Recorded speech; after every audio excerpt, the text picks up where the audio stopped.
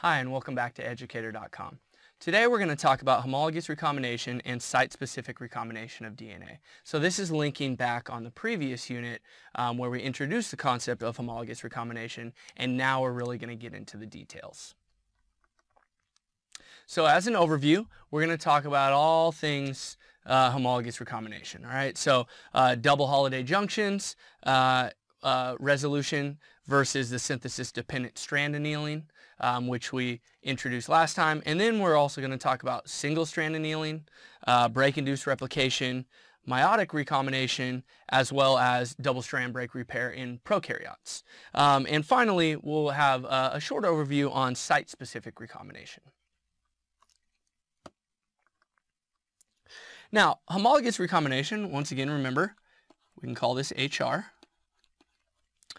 is genetic recombination in which the nucleotide sequences are exchanged between two similar, which are called homologous, or identical molecules of DNA. So two similar molecules of DNA are called homologous DNA. Okay? This will produce new combinations of DNA sequences during meiosis. Now, HR is often used in horizontal gene transfer to exchange genetic material between different strains and species of bacteria and viruses.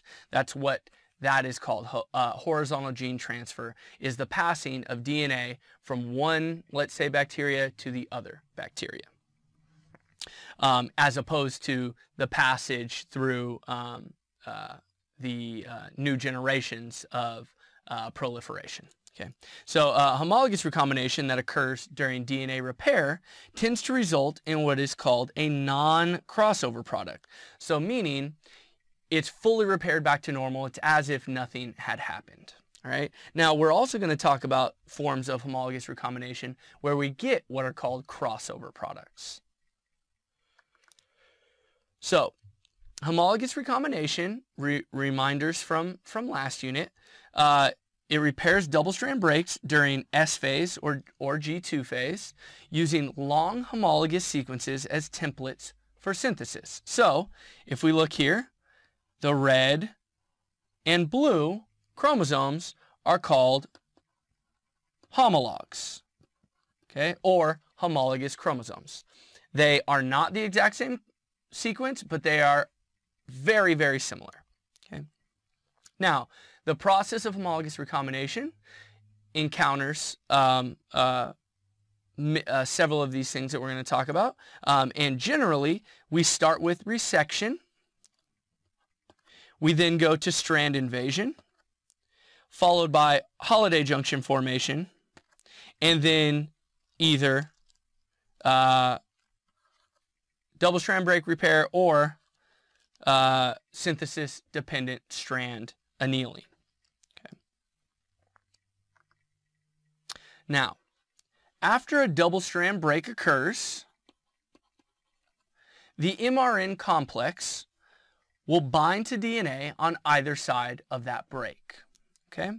We then have 5' to 3' resection, which allows us to have a 3' overhang.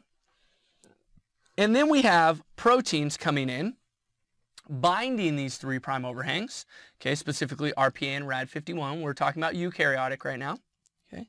And this forms a nucleoprotein filament. What that means is it's a filament of nucleic acid, right, our DNA, and proteins, right, our RPA, our Rad51, and others.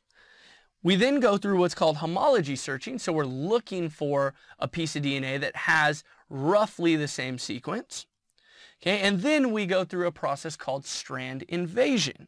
Okay, and that nucleoprotein filament invades the other homologous chromosome.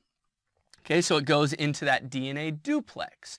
Now, if we're talking about being in mitosis, you'd be invading a sister chromatid. So you're using, those are identical chromosomes. That's the best time that you could do this.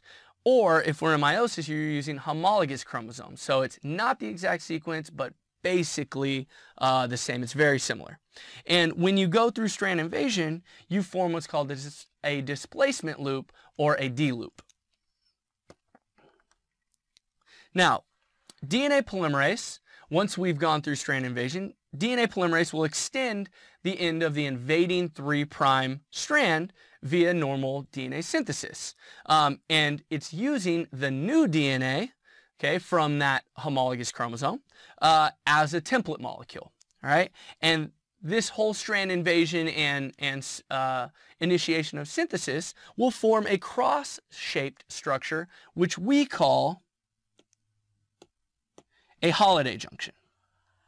Okay, now DNA synthesis will continue, okay, and that's continuing on the invading strand, so the original piece of DNA, not the homologous new piece. Okay, effectively restoring the strand on the homologous chromosome that was displaced during strand invasion. Okay, the double-strand break repair is then completed by one of the two pathways. We either have the double-strand break repair, which we can also call the double Holliday junction model, or SDSA, which is the synthesis-dependent strand annealing model. So let's talk about the first one, being the double Holliday junction model. Okay, so the double-strand break repair pathway is unique, okay, in that the second 3' overhang, which is not involved in strand invasion, will also form a Holliday junction with the homologous chromosome. Okay, so now we have what's called the double Holliday junction.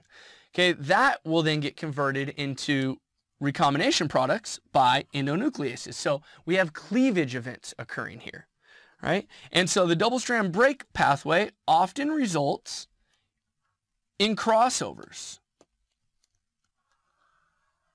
Okay, and this is the model of how crossover of homologous recombination occurs during meiosis. Right? And we'll talk specifically about crossing over during meiosis in a few slides after we've explained these models.